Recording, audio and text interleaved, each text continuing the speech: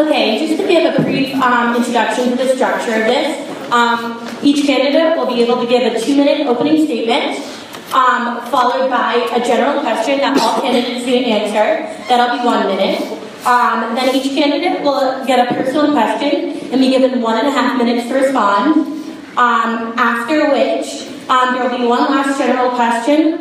Each candidate will have 1 minute, and then we'll have 2 questions for the public. And if you raise your hand to ask a question, make sure you specify who you're asking the question to. And Sammy, our great chief of staff, is right here. She will be timing. When you have 30 seconds left, she's going to raise her hand, and you will be absolutely cut off at your time.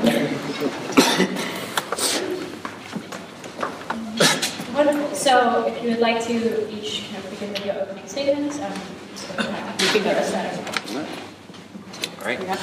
So hi everyone, my name's Christopher Bowman, and I'm a sophomore in Saybrook. I'm a history major from Atlanta, Georgia, and I'm running for Yale College Council Vice President.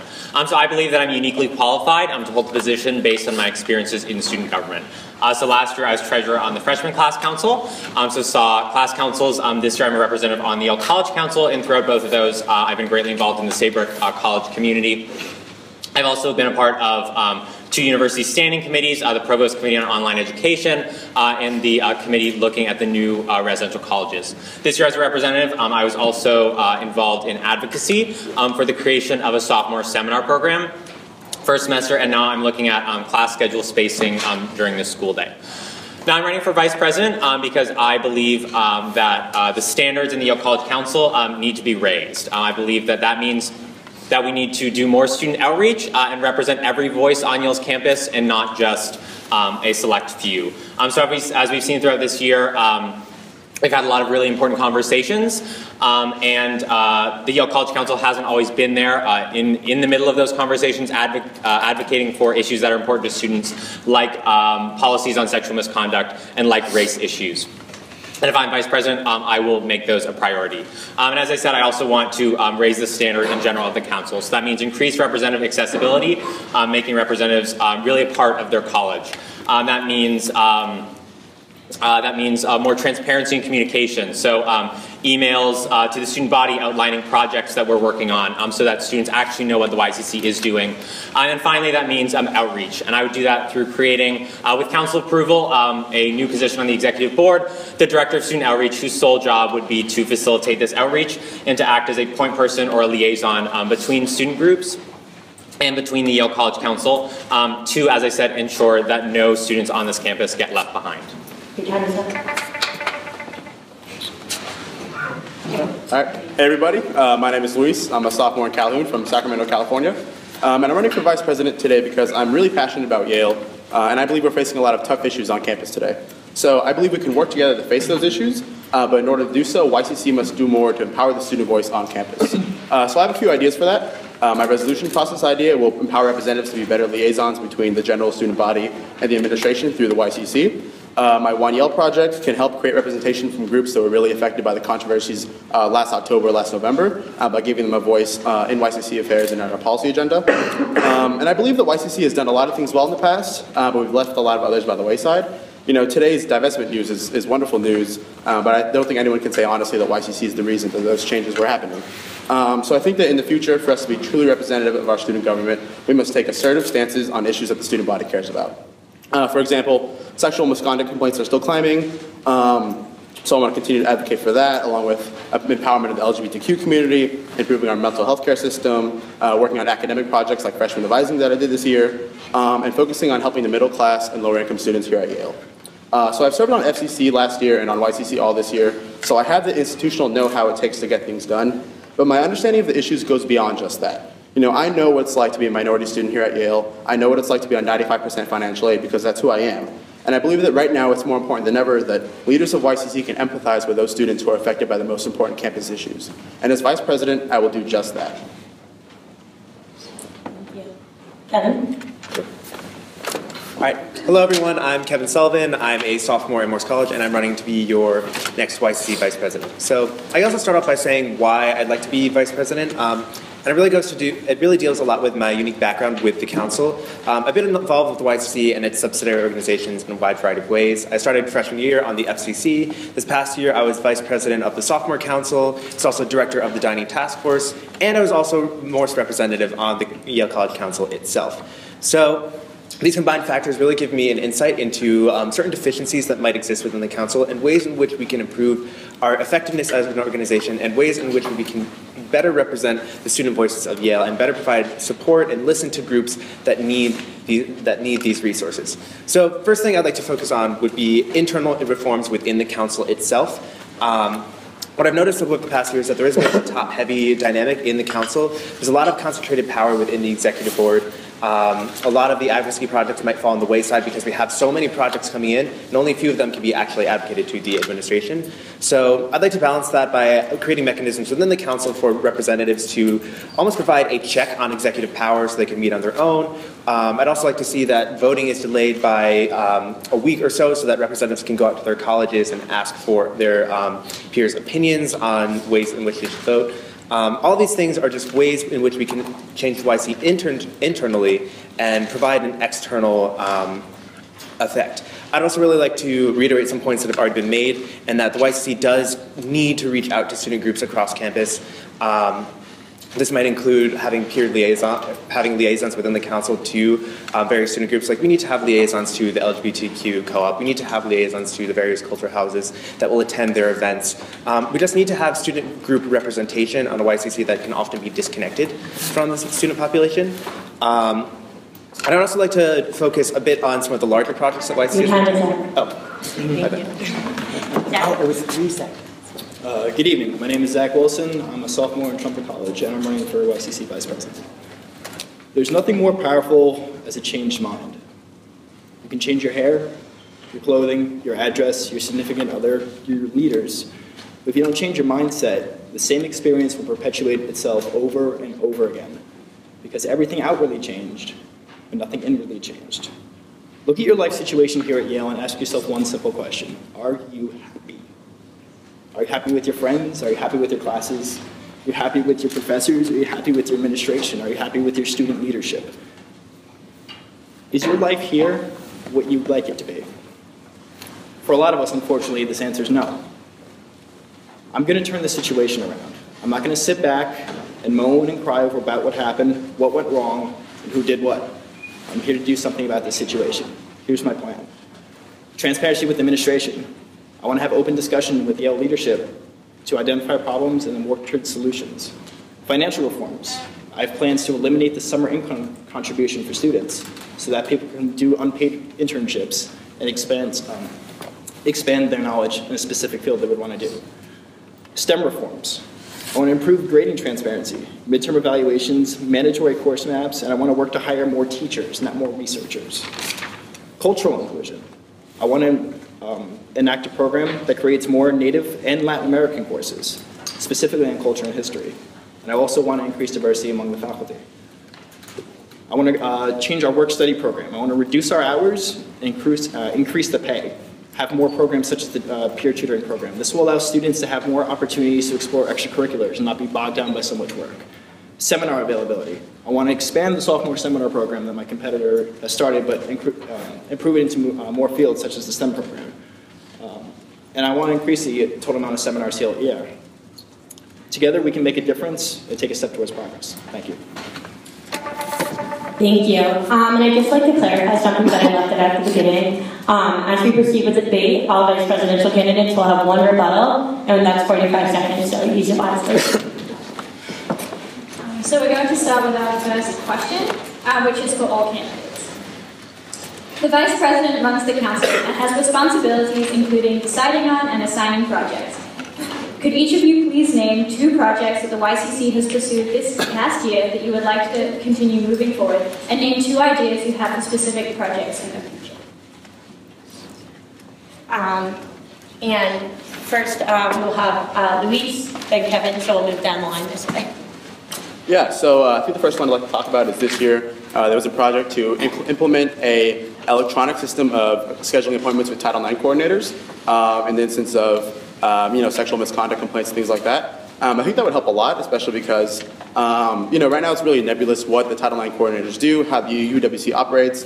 Not a lot of students, really know how that all works. So I think that having an electronic system with information about who to go to, how to start the process, things like that, what, implications there are at each step would help a lot, as well as sort of reduce kind of the pressure there is on students who may be wanting to, access those resources who may be nervous about talking about what happened. Let's see. Additionally, I would really like to work on my own project, freshman devising. I think this year we made some really good steps in working towards having a freshman advising system that works for everyone. People think that advising may not be one of the more important projects we have out there, but in terms of academics, it's one of the biggest things that influences their first early formative years at Yale. So that's another thing I'd like to focus on. So in terms of projects that I'd like to see continued over the next year, I'd really like to see continuity with the major task forces that the YCC has tackled. In particular, the dining task force, which I was the director of this last year. So it's an area that really is that I'm very familiar with, and I think there's a lot of ways in which we can get stuff done with dining. I recently had a meeting with them, and we're going to be establishing a working group of, say, 4 or so students that will be actively engaging with Yale Dining Administration, as well as with the task force report and seeing an implementation of these of the recommendations. Also, I'd like to see an expansion of the LGBTQ task force report. I think there's a lot of leeway that we can make with gender neutral housing, as well as supporting the co-op, not just the co-op, but also the LGBTQ resource office and finding a new location that isn't the back of swing space. In terms of new projects, I think what I'd like to focus on, it's not necessarily a new project, but again, it is like a big project this year. I'd like to see the elimination of the student income contribution. It's something that the YCC has not directly tackled, and it's really important to many students on campus. Two things I would like to continue. One are the seminar programs specifically for sophomores. What I would like to do is kind of continue that, expand it, and really expand it into different fields. Right now it's very centralized on very specific classes. Secondly, I would like to expand the professor meal program. You've all got an email a few weeks ago about getting meals with professors. Unfortunately, that list only had 8 or 9 professors that were all centered in the humanities. There was no STEM professors there. I kind of want to expand that program and really get the outward mobility with talking to professors. With regards to new programs, really would like to, like I mentioned before with my STEM initiative, to kind of look in and try and raise the standards, so to say, when it comes to STEM things. I know the physics curriculum had a 5.6 out of 10 approval rating, and the highest was the chemistry with a 6.3, which I just find unacceptable. We should really kind of work towards that. And furthermore, I would like to try to... I'm sorry. All right, so I totally agree with Kevin in the importance of kind of continuing to push for the task forces, and of course, as I said, I worked on sophomore seminars, so I would want to push for those. But in order to bring new kind of topics into the conversation, I'm also interested in kind of continuing projects that were started this year on the low-income student experience and finding ways that we can strengthen systems on campus for low-income students, whether that means creating a peer liaison program, making these systems more transparent. I'm also interested in continuing to push for more transparency in final paper and exam return, just because as an academics project, that's, I think, pretty crucial for students to understand. And then in terms of new projects, I would prioritize the creation of a diversity training during Camp Yale, similar to many of the other programming that already exists in Camp Yale. I think that's kind of a hole in that programming. And then review reinstatement procedures for mental health, which kind of fell by the wayside this year. Great, thank you. The next question, each will be the personal questions. Each of you will have 1.5 minutes to respond. And again, we'll go down the line, but this time we'll start with Kevin. You mentioned in your platform many initiatives to improve the internal workings of the YCC, ones which may go unnoticed by those outside the council. How do you intend to navigate the balance between internal work and projects designed for the student body at large? Sure. So this deals a lot with the role of the vice president itself. The vice president, as an institution in the council, does often deal with internal affairs. If we can kind of just take a step back and imagine, the president of the YCC is sort of the president of the student body. The vice president is more or less the president of the council. So I think the role of vice president is unique in that regard, in that there is a lot of involvement with YCC internally. So My hope is that in starting the year off with these internal reforms, by balancing out the council, by balancing out the executive board, by delaying projects, by allowing representatives to engage with their colleges, we'd be able to have these external reforms be even more effective and be even more catered towards the student body. I think a lot of what my message here is that we need to support and listen to student groups across campus. And by allowing representatives to engage with them, by creating these internal mechanisms for representatives to better engage with students, I think it's much easier for us to figure out how to better represent student groups that might not necessarily have the voice that they need in the administration. So I think the best thing to gather out of this is that these internal reforms will have external ramifications. So they're not so even though they might not necessarily go noticed by the student body at large, the changes will be palpable once we start moving into these external projects and the projects that the YCC usually tackles. Our next question is for Zach. Your platform states that you're interested in reforming current work-study programs in order to allow students to enjoy their full Yale experience. In your capacity as Vice President, how would you intend to do this, and what steps have you taken to learn more about the policies currently in place? Sure. So the current work-study program is a requirement of 12 hours of work for a base pay, and that 12 hours is not flexible in a sense. And when you are spending that much time at a job to help pay your way through college, you really kind of cut into other things. I've heard from multiple reports of students not being able to do extracurriculars with clubs, organizations, IM sports, the ability to take harder classes because they don't have the time to do the work. I find that ridiculous. You know, if you're here for your college, you're here for your experience, you know, you should be able to have that. So some of the program, the initiative I want to do is to cut back the mandatory hours and kind of get more specialized jobs in the sense of you don't need a bunch of people stacking books at the library and listening to headphones, like listening to music and walking around for a base pay and wasting 12 hours doing that. Why don't we have more programs like the peer tutoring program, where you do less hours, get a higher pay, and then have the opportunity to then go out and explore. That's what college is about. It's about exploring. So especially with this new influx of students that we're going to get with the 2 residential colleges, there's going to be more student jobs that need to be filled. And when these jobs need to be filled, I think they should be filled in a way of less hours, more pay, so that more people can get their full college experience. Chris, you say that you would want to give the Office of LGBTQ Resources cultural health status. Could you clarify what you mean by this? And could you explain what steps you would take to see this happen? Yeah, of course.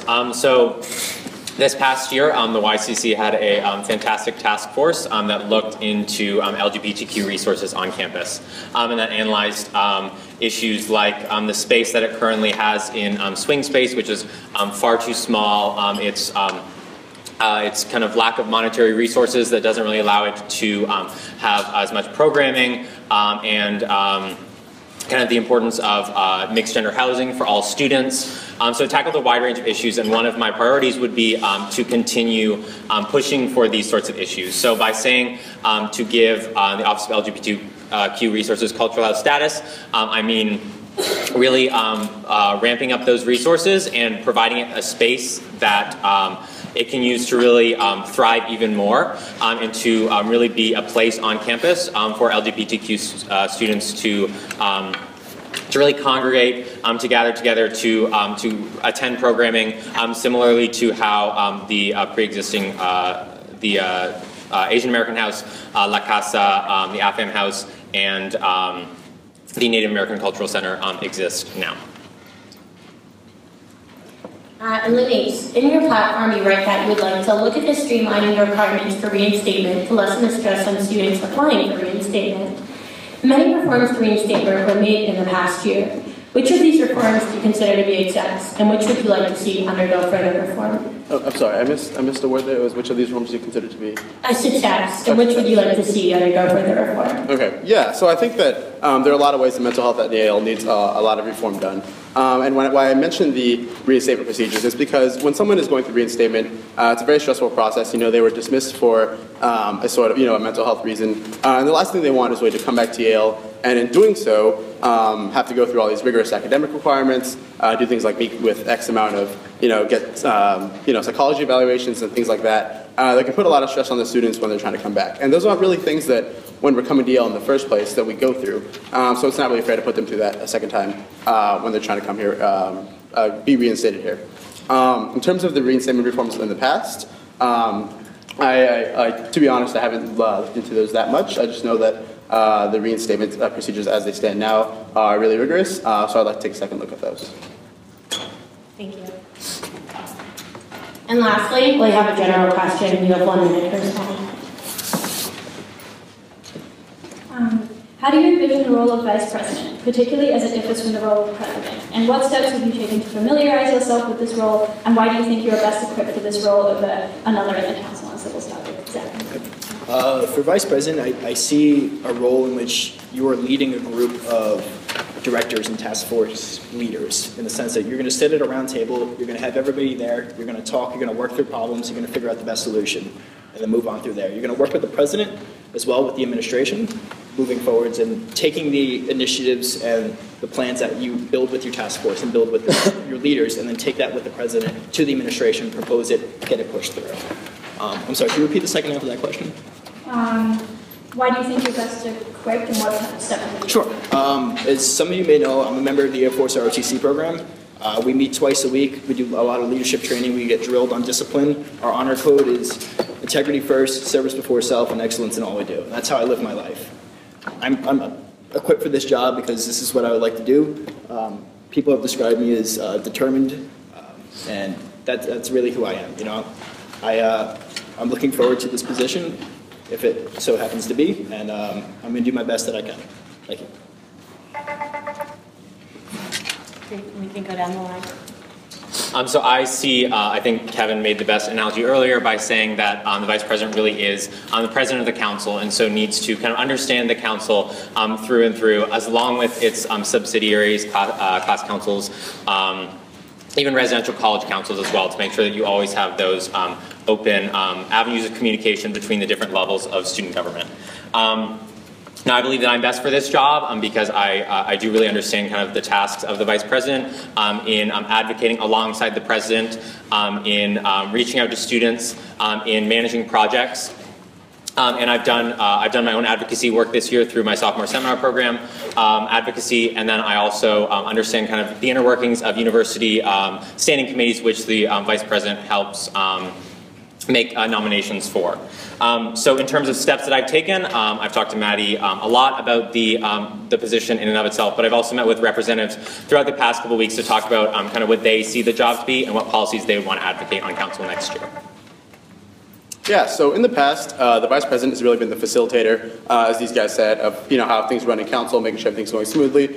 So if elected Vice President, I'd really like to expand that role. We've had a lot of conversations this year on council about how we want institutional reforms to make things more responsive in real time, so it's actually going on campus. Right now, YCC sets our agenda, in the summer. We work on those projects the entire year and don't really do a lot in looking at what's going on campus and responding to that as quickly as possible. So we've talked about getting meetings for, just the council representatives mediated by the Vice President. So I'd really like to see those happen specifically so we can look at what's happening on campus and make those policy projects in real time.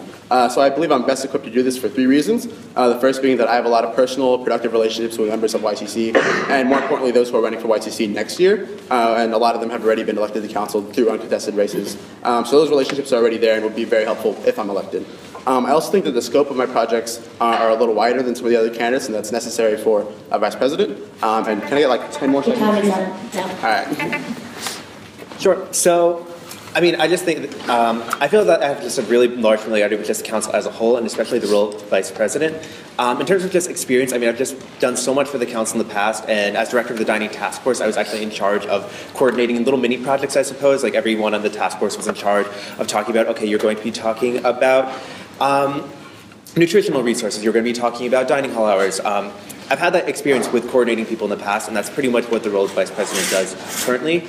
I'd also like to point out my sort of counterbalance proposal, or my check and balance proposal for the past. I'd also like for the role of the Vice President maybe to wane a little bit. I think the council needs to be empowered and representatives need to be empowered to actually represent, and to have one person with a lot of concentrated power and control over what projects representatives are doing. I think it betrays that mission a little bit. So I would envision having representative-only meetings. I don't believe the vice president should actually be present there. They should just have their own independent moderator. And I really feel that the vice president can empower the council in ways that it has been in the past. Great, thank you. In our last part is questions from the audience. So we will take 2 questions. And please specify who you're directing these to, if they're to all the candidates or specific. And I know we have to limit it to 2 because of time. And each of the candidates, you should know that you all have 1 rebuttal left, and so if there's something you'd like to add to the question that was not answered, you can feel free to. Hello. Yeah, I guess this would be to any of the 3 candidates that didn't mention Yale's sexual climate. So what would you do to improve Yale's sexual climate? Why doesn't everyone take a stab at that? And you all have 1 minute to respond. And we'll start with Christopher. Awesome. So one of my proposals for improving Yale's sexual climate is to create a task force looking into it. As we've seen this past year, task forces can do great work in really listening to student voices and finding ways that we can reform large issues here on campus. And so that task force would look at things like improving clarity and transparency about the systems that are in place right now for dealing with cases of sexual misconduct. It could look at reforming UWC procedures, and I think through this we would really be able to hear student concerns on the issue and ensure that we are tackling all sides of it, just because this is, as you said, such an important issue on campus now. Great. So the first thing I'd like to do is establish official YCC partnerships with important student organizations such as USAE, the Women's Center, and the CCEs to promote events teaching students about how to promote a safe sexual climate.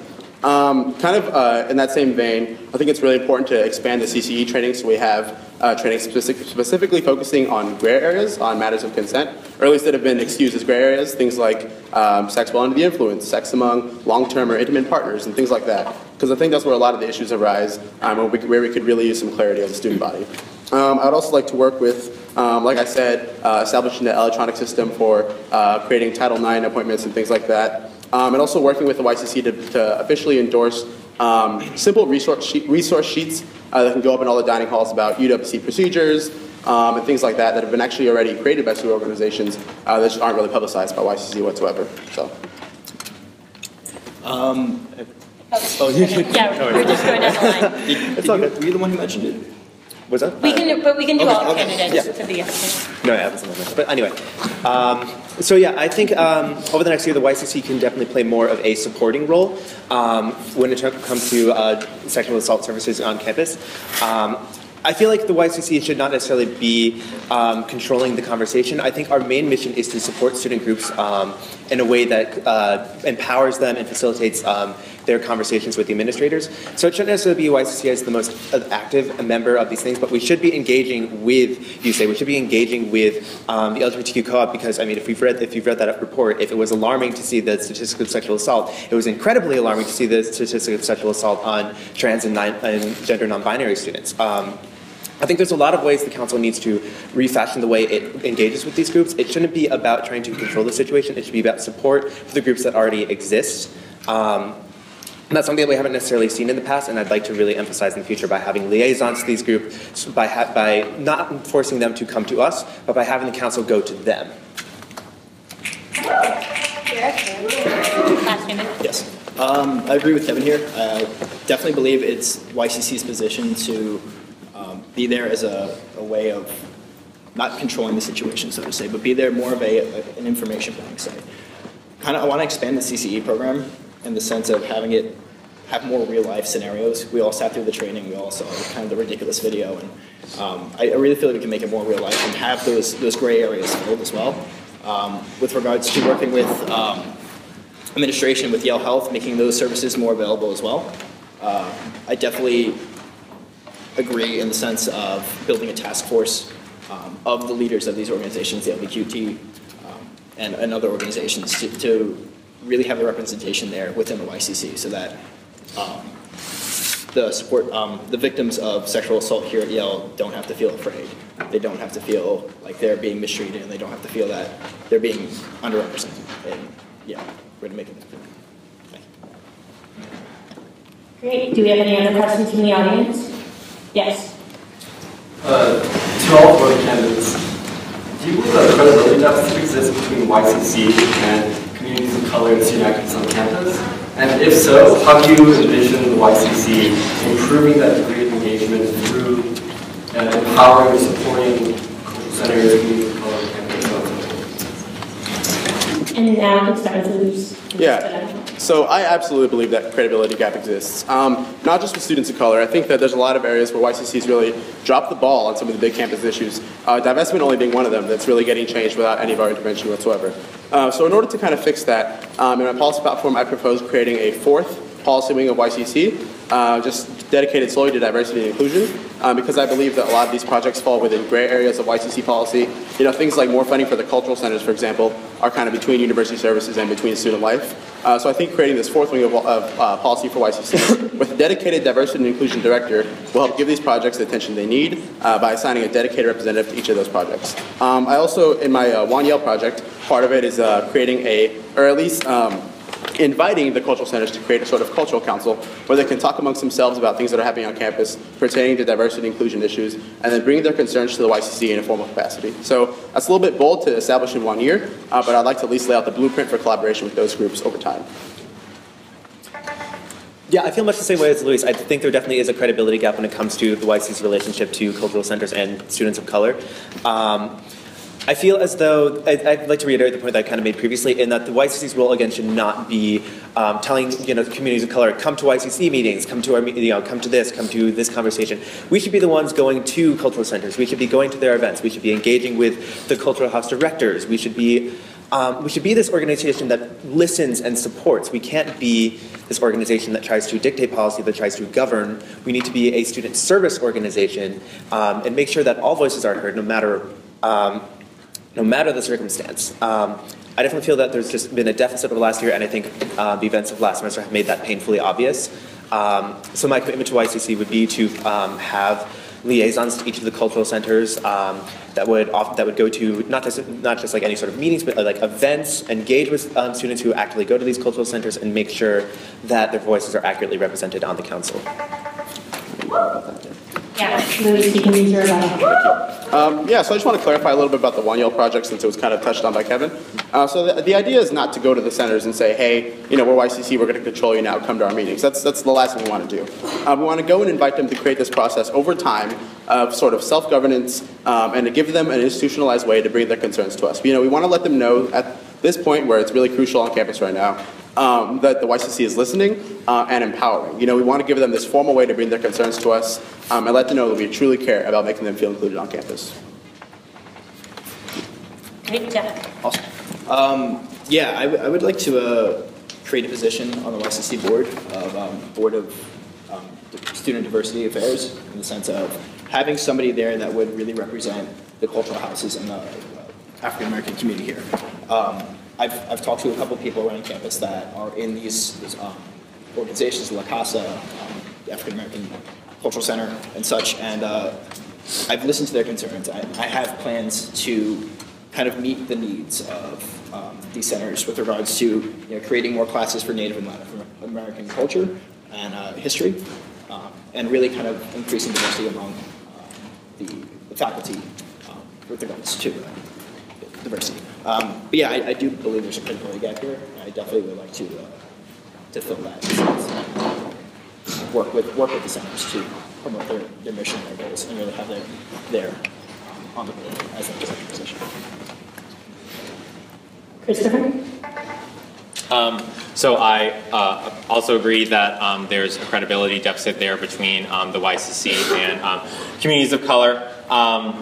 The YCC is pretty homogenous. We don't represent all communities on campus, and we also, that includes students of color. We don't always represent students of color on the cultural houses. And I'm kind of making that a center point of my campaign through kind of my creation, hopefully, of the Director of Student Outreach, who would serve as one of these, as this point person, along with the President and Vice President, to communities that are not always represented on council to make sure that no students fall through the cracks. However, I think that it's also important that the Yale College Council takes steps institutionally to improve race issues at our campus at large, which is why I'm proposing diversity training during Camp Yale, which I mentioned earlier, a deficit in the current programming, and will fight for the elevation of the ethnicity, race, and migration program to departmental status. Thank you. I'd like to make a bubble that. Yes. Yeah, so I'd just like to kind of push back on the idea of a singular director of student outreach. There are 300 student groups on this campus, in excess of that number actually. I think having a singular director of student outreach who's responsible solely for just engaging with all these groups might be a little bit difficult. And if we're talking specifically about the cultural houses, I think like having one person who the cultural houses have to share with the rest of the student body is just totally inefficient and really wouldn't actually be able to affect positive change. That's why I believe that we should have individual representatives serve as these liaisons. I don't think there should be like one central executive board position. A lot of our representatives do often engage with student groups outside of the YCC, and it's fair to assume that like they can accurately represent the wishes of those groups. Yes, let me clarify on what I meant by that. In the sense of having a director for student diversity affairs, it's the sense of that person is in charge of a larger group. It's not one person to represent all the groups here at Yale. Of course, that's ridiculous. In the sense that I want to create more of a director position so that they have a panel, that they have the voice of every single organization that we have here. You know, if you want to send a representative from La Casa, you want to send a representative from the African American House, absolutely, send it forward. And then we're going to have that director position to then relay to the council their needs and demands, not one singular person to cover it. And I'll use my phone. So I'm actually going to push back again on Kevin. So actually in the YCC Constitution as it stands, one of the jobs of representatives and of outsiders is to form, people not on council, is to form focus groups who would reach out to individuals that are not necessarily represented on council, to groups that are not necessarily represented. And since the YCC hasn't done that recently, it obviously is apparent that that system doesn't work because it doesn't exist, even though it's supposed to. So that's why, ideally, through the creation of the Director of Student Outreach, we would have an individual who would be solely focused on this because representatives are working on projects, they're reaching out to their residential colleges, and the President and Vice President are doing all sorts of advocacy. So this would be just another person who would be solely dedicated to this outreach. Great, thank you, Vice President. Candidates.